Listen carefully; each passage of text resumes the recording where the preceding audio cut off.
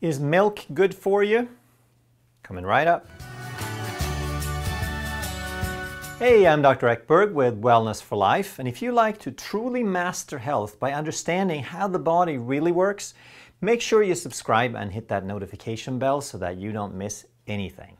So milk has long been regarded as some sort of basic food group and we should all have it and so forth. So let's just look at some of the arguments for and against, and then I'll kind of wrap it up with my opinion and experience. Milk is produced by mammals, and humans are mammals. So from that point of view, it's a very, very natural, very innate food for us. So then again, that would make human milk very innate for us, and cow's milk and other species milk may or may not be that suitable. Just because it's from another species doesn't necessarily make it bad. Then we have the issue of weaning, that humans are the only animals who have attempted to go into adulthood and still drink milk. Mammals make milk for their young, so during a growth period it's the most convenient food. So from that perspective, it's a little bit unnatural for us to continue to drink milk, but again, it's not necessarily an argument for why it should be bad or good. Calcium has long been the #1 argument. Oh, you're going to get osteoporosis. Oh, you can't get enough calcium if you don't drink milk. And that argument is actually completely invalid. Calcium is present in milk. It is very, very poorly absorbable from milk. And if you think about it, if milk has all that calcium and cows don't drink milk, then where do they get it? Exactly. So green stuff, vegetables, leafy greens have tons and tons of calcium, and that calcium is actually much more bioavailable than it is in milk. What it really comes down to regarding milk is how natural is the milk? Because if it comes straight from nature, then in my experience, it's a pretty good food. But if we change it, then it's a terrible food. So that brings it down to raw versus pasteurized. And raw milk is alive. It has bacteria in it, the lactobacillus, the beneficial bacteria that help repopulate our gut, that help defend against the pathogenic bacteria. It helps maintain the balance. It has enzymes that help us break down the food, the proteins in the milk. Because milk is a relatively hard food to digest if it doesn't have the bacteria and the enzymes in it.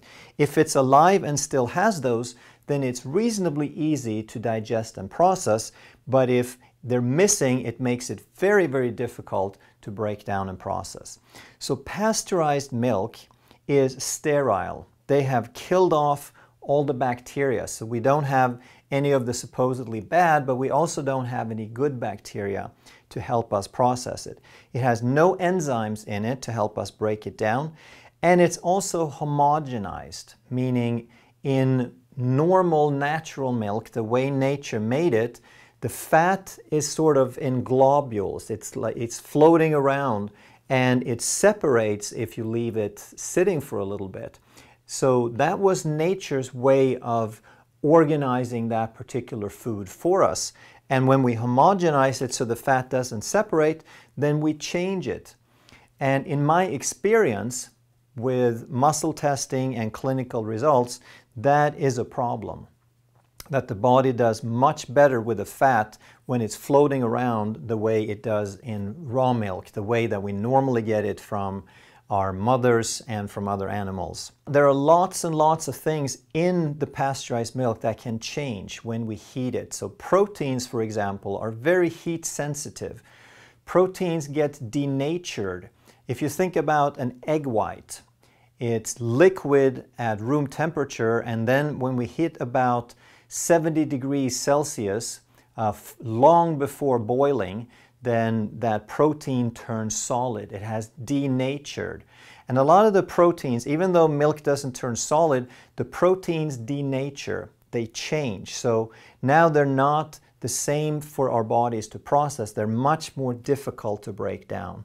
The reason people have some issues with milk is lactose intolerant.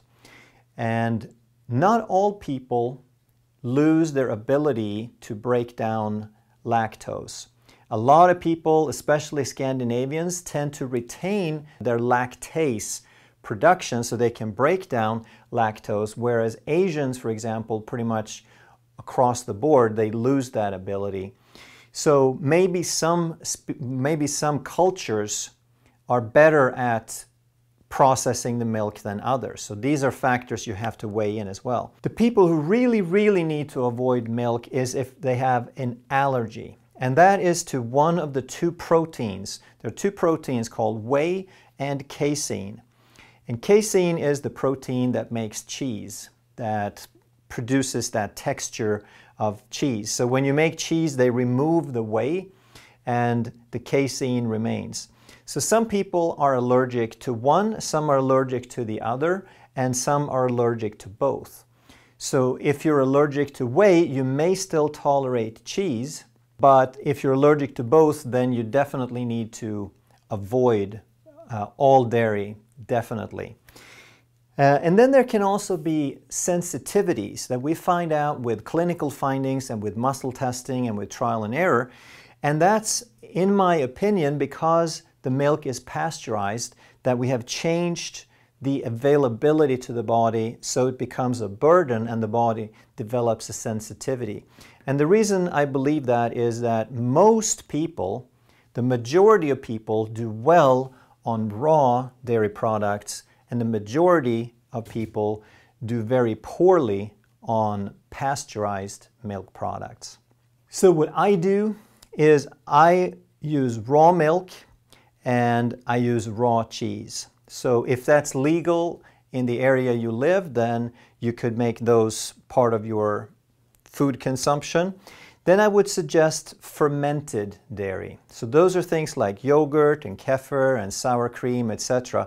Once you ferment it, you reintroduce a bacterial culture so they re-establish that normal culture, that liveness of the dairy, and you build up the enzymes and they start helping you to break down the food again. So is milk good for you? I think, in my opinion and experience, if you use natural dairy products the way that nature produced them without pasteurization, then I think most people can benefit from having some amount of dairy. I don't think it's a superfood. I don't think you should base your diet on it, but I think most people do well from some amount of natural dairy. I think pasteurized dairy is one of the biggest problems that we have because there's so many allergies, there's so many problems. There's rashes and eczemas and headaches and so forth, and not to mention in kids, all of those infections and the runny nose and their immune system challenges, I think, again, in my experience, are primarily caused by pasteurized dairy. So use some natural dairy in moderation if you can find it. Stay away from pasteurized dairy as much as you can. Share this video with as many people as you can, and thanks for watching.